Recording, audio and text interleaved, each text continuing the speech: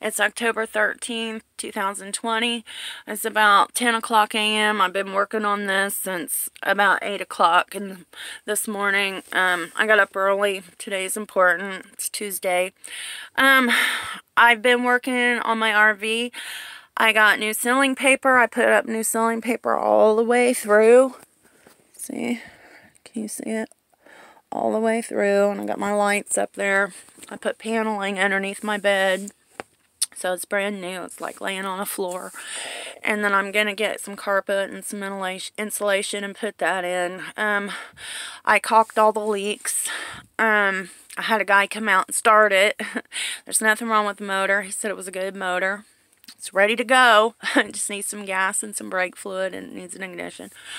I'm still working on the property, the deeds and everything. I got a hold of the Inspector General and request for him to investigate the theft of my inheritance, because I believe that they set it up for me to lose everything on purpose to make me look bad and ruin my reputation, and so they could give themselves an excuse to, you know, to make it look good for them to rob me, and for everybody to agree that it's okay for them to take over the family inheritance when it was supposed to go to me and my family, my kids. So I'm working on my grandchildren's inheritance. Right now, I'm working on building a recording studio right here in Muncie. I plan to do that. I've contacted some important people, try to get that stuff together, get that done. My life's not over. It's just beginning. I might be, you know, half a century old, but I'm still healthy and kicking strong, and anything anybody says about me, if it's negative, it's probably because they don't know me, or they were jealous because they knew me when I was a teenager. I have a lot of issues with people who were jealous of me, and they just eat up that gossip, you know.